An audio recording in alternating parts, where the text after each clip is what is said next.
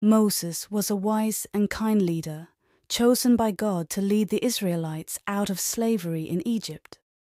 The people followed him through the desert, and God provided them with food called manna.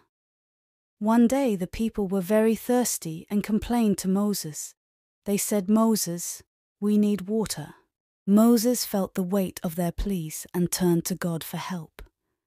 God told Moses to speak to a rock and water would flow from it. But Moses was tired and frustrated with the complaining.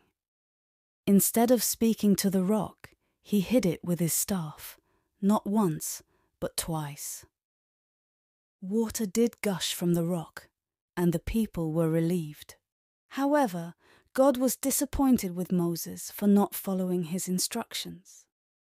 He said, "Moses, because you did not believe in me enough to honor me, you will not lead the people into the promised land." Moses felt sad and regretful for his actions.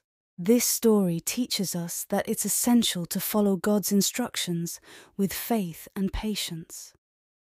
It also reminds us that even if we make mistakes, God's love and forgiveness are always there to guide us on our journey.